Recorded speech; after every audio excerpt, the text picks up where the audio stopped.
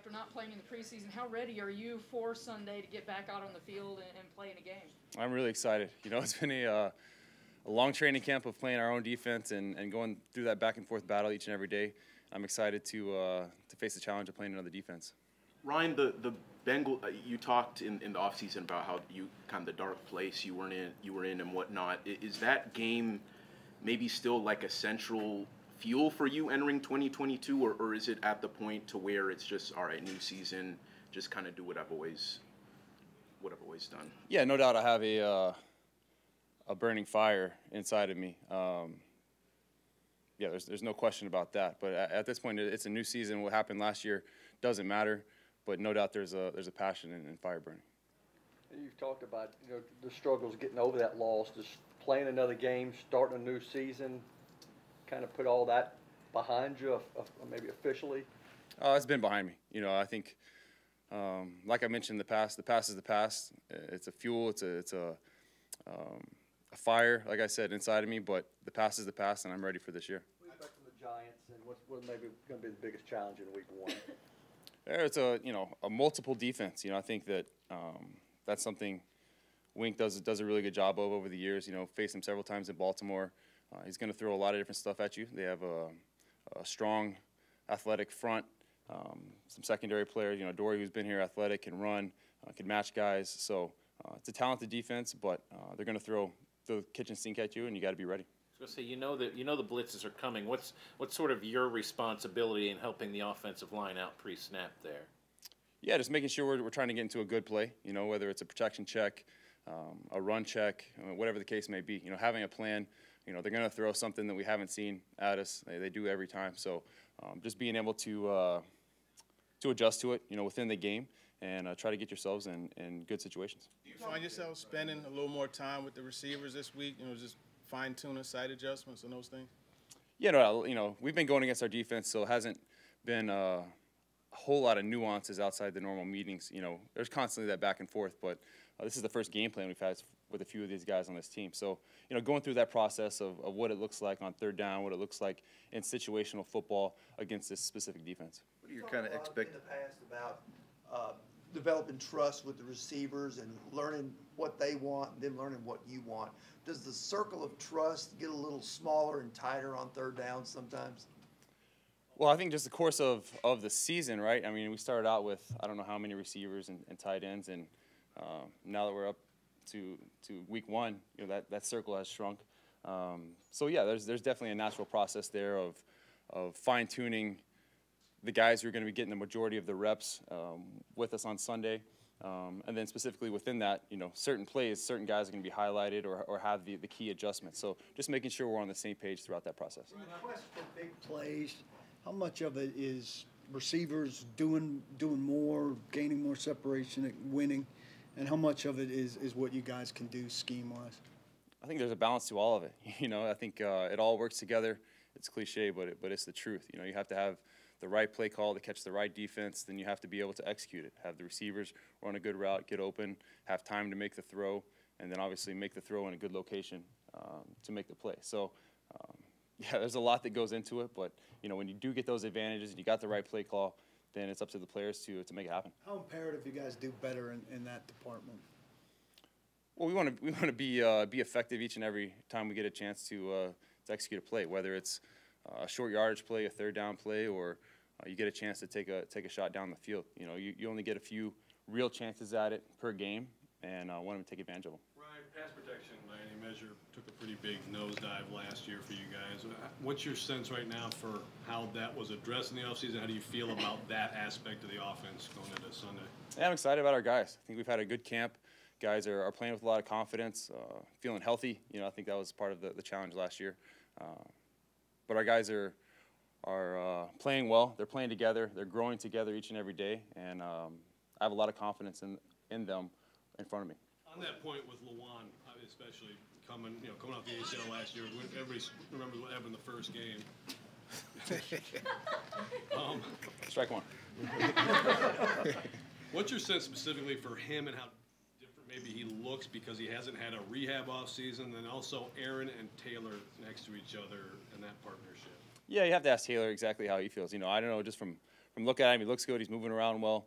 You know, I have a ton of confidence in the way he's playing. And then, you know, Bruce stepped in. You know, he's a guy who stepped in for us in specific situations in the past. You know, at center, at guard, played some big roles in key games for us, and he's earned the spot to go out there and be our starting left guard. So excited for him, excited for this opportunity in him. And then, you know, Nick on the right side, young guy coming in.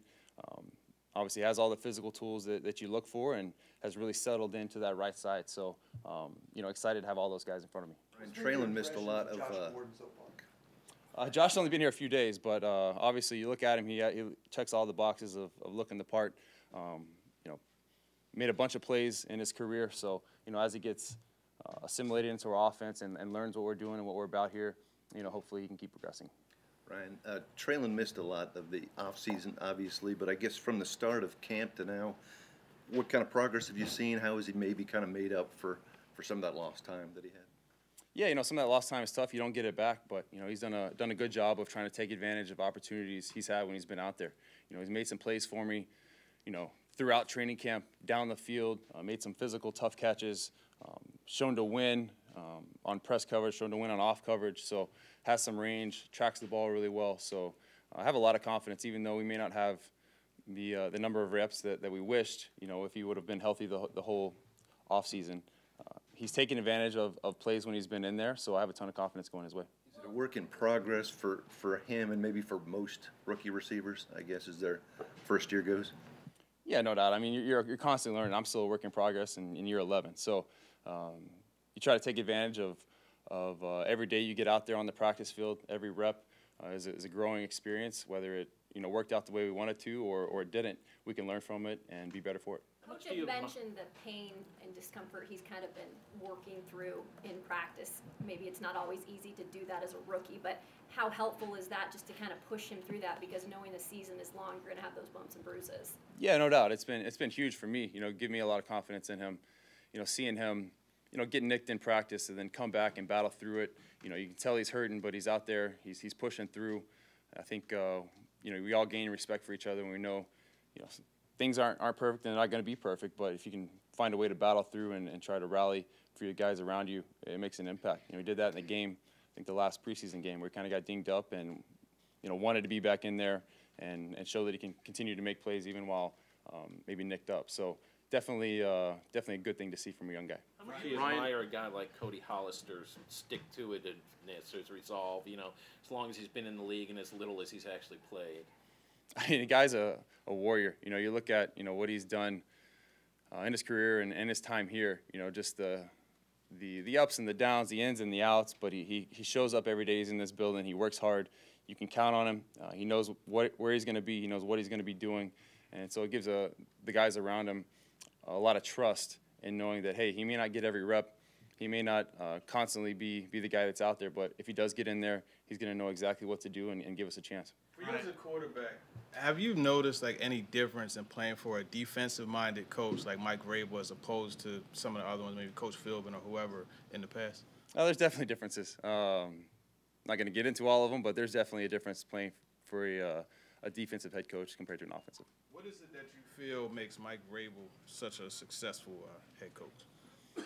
There's a lot that goes into that. It's kind of a loaded question, many layers to it. But I think at the end of the day, he has a clear vision for this team, for this program, sets a standard and holds us to it. So if you have that foundation, and then obviously the X's and the O's and everything else that goes on top of it. But if you have that clear vision and everyone knows what to expect and what this program, what this team expects, and it holds everyone accountable, then, you know, that gets you off on the right foot.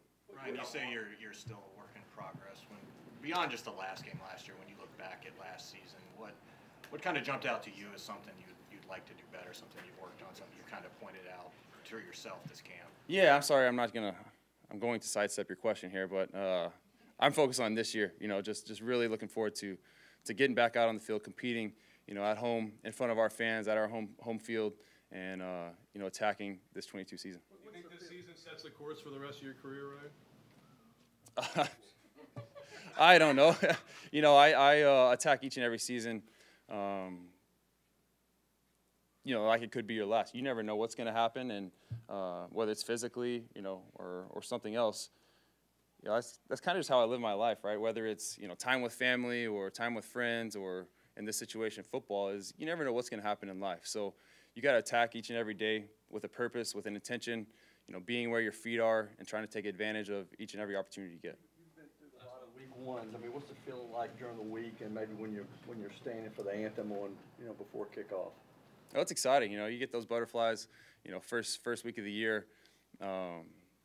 It's been a long build-up, right, through spring, through training camp, and now you're finally getting to go lay it on the line with your brothers out there. So there's no doubt it's an exciting feeling, and I'm looking forward to it.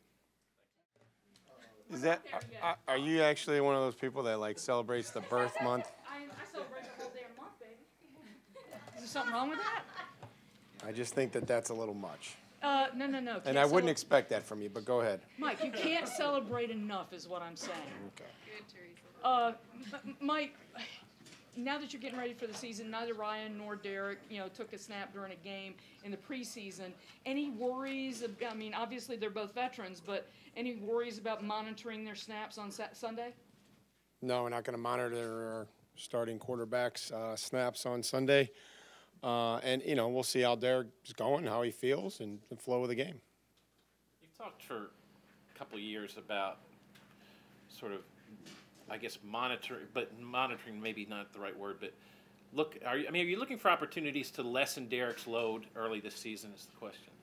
I think we have to just go in with the approach that, there's a game plan, and we're going to try to execute it, and we're going to do everything we can to win. We feel really good about the guys that we have and try to find a role for each of those backs. And, but Derek's a large part of what we do. How valuable is a guy like McCreary who can play inside and out, and what kind of skill set is necessary to kind of do both like that? Well, I think there has to be obviously a lot of match factors involved in short area quickness inside the slot. There's some instincts that are required. You're seeing different routes. Usually the players that you're covering are different. They have a different skill set. Outside, I think that, it's more of a, there's some contested opportunities and being able to be on guys, especially down the field, and being, having an opportunity to play through the pocket. He's not the tallest guy, but, he's usually, close to his man. With rookies like Roger or Nick, Kyle, some of the ones that are going to be playing big roles, do you, as a staff, do you kind of let them know that the intensity is going to ramp up for their first regular season NFL game, or do you leave that to the players to kind of police that? Well, I think that's just all part of the process of trying to get guys ready for, I think the opening weekend is trying to give them everything we can out in practice, trying to practice how we want to play, showing them a lot of looks. And I think, that's our job as coaches to explain to them that, things are going to come up that they haven't seen, and they're going to have to work through it. That's all part of, our process. With so much newness from the Giants, how much goes into just like that filling out period initially in the game? Like, is that something that goes first quarter, first two quarters? Or you just have to see how the flow of the game goes. I think that's, we really don't want to feel anything out. We want to go out and be aggressive and move the football and convert opportunities, especially in the red zone. It's going to be difficult, but same thing on defense. We want to try to disrupt the football. We want to try to make plays on the football and force them into, hopefully mistakes. That's what you want to try to do in every football game, and then be sound, for things that may come up that you haven't seen. But I don't think we're going to go out and play cautious by any means. Mike, you've been complimentary of the camp Ryan has had to this point. What have you liked about what you've seen out of him? I think he's been accurate. I think he's been decisive. I think he's had command of what we're trying to do. I think his leadership has been really good. Mike, is that a change from the past in any way? Has he amped up anything? Well, we're just focused on this year, Gentry, and how we did this camp and what we're going to do today and what we're going to do this season. Mike, Ola is a first-time captain for you guys on special teams. Just maybe how have you kind of seen him establish himself as a voice on that unit in the time he's been here? Yeah, I think he brings a physical presence, and Ola and I I feel like have a great relationship since coming here. I think it's only gotten better. He carved out a role for himself on defense and really helped us at times last year. I would anticipate that continuing to happen, but not losing sight of what, really his bread and butter is, and that was, special teams and being a physical presence who puts a lot into it. You see him, talking to younger guys. You see him taking a leadership role, which is really good. In the search for big plays from the passing game, how much of that is about guys playing better? How much of it is about scheme? Yeah, you can go and check, PFF, which, I've done in the past, and it's about 70% guys making plays and about 30%, damn, that's a really good design. So I did that one time, and I'm not going to waste my time on it anymore. We're going to try to, have some good plays, and we're going to have to try to have an opportunity to go make some plays down the field or break some tackles, whatever it may be. So, because I was curious, what that number was, and so I watched a lot of them and said, from my eye, hey, that's a, schemed up play, a guy's running free. Didn't look like there was anything wrong with the defense. It just was kind of a well-designed play, and then there's a lot of times where guys go up and make plays. How crucial do you consider it that you guys do significantly better in that department? I think it's crucial that we score points and win and take care of the football. Coach, when you look at a guy like Saquon, he's come, I think, 2 years off of that injury. How do you stop a guy like that? And that's kind of a bread and butter piece for them. Everybody has to be at the point of attack, and by that mean he can, take it inside, bounce it, jump cut. If there's a crease there, he's going to take it.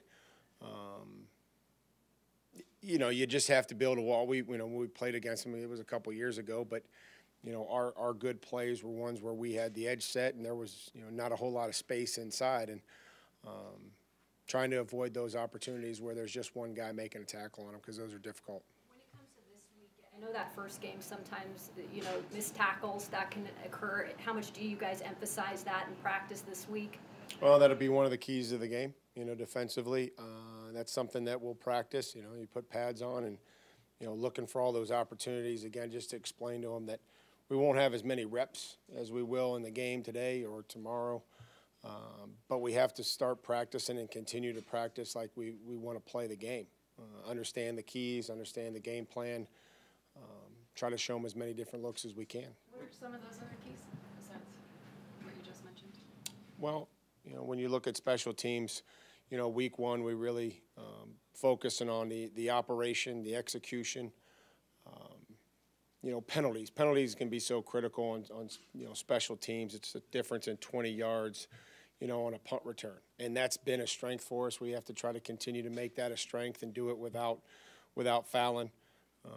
Offensively, I think we have to anticipate. We have to beat man coverage, and that's something that we'll have to do. So.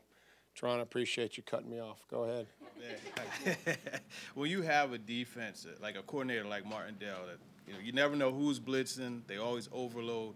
Like, how much stress does that put on your protection rules and just having to have those? It's a long protection meeting. It's you can't basically cover everything. You're not sure which package you're going to get each and every week. They, a lot of credit to the players that they have. The scheme is very good, but being able to bring guys and essentially run the same pressure, but just from different guys doing it and different guys dropping into those zones or the man that they have. So they've done a great job of it, and it's certainly going to be something that we'll have to be prepared for on Sunday. And then having a rookie right tackle, how do you balance, okay, I need to help him out, I don't need to help him out? How do you balance that equation? Well, we'll see how the game goes, and there'll be protections where we'll slide to the right. There'll be protections where we slide to the left, and we'll see. We'll have to see how the game's going.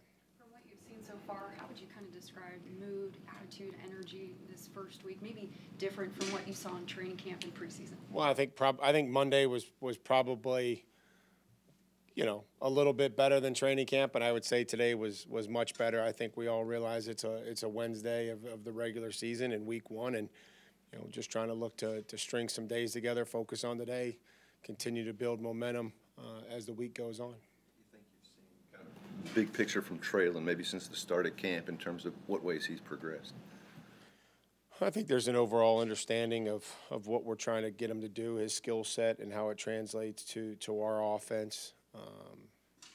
Talked about blocking and his willingness to do that, and I think it's been good to see him play through, a little bit of pain and a little bit of discomfort and want to be out there at practice, and just some maturity and growth and all those little details about just the daily grind of professional football.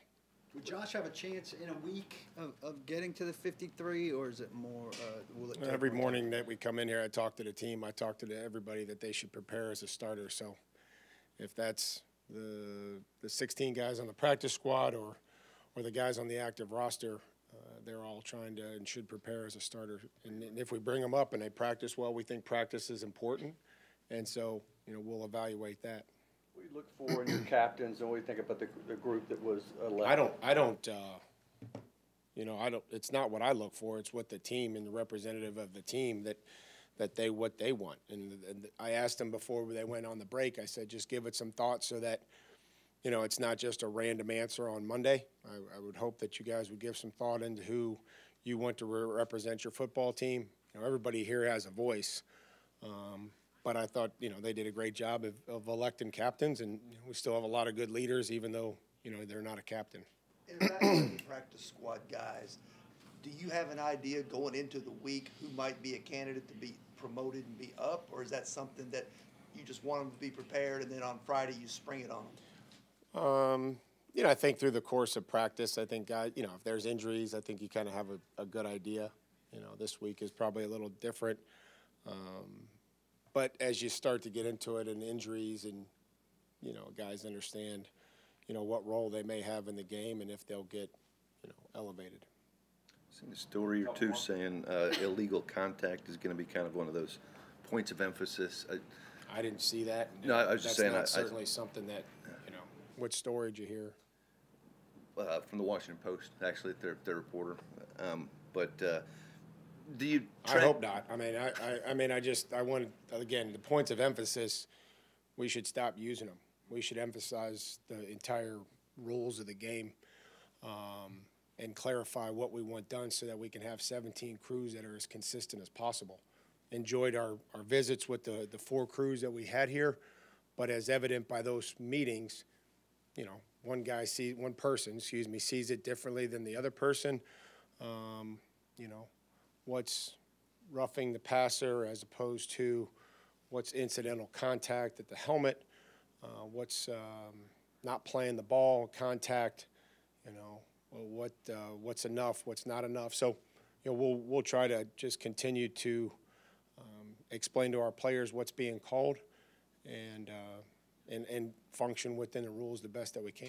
Jerome Boger, just the right person to make that clear to everybody on opening day? Well, we can't control who the crew is. We'll go out there and we'll do business as being done and hopefully not do anything dumb that hurts the team. Thanks, guys.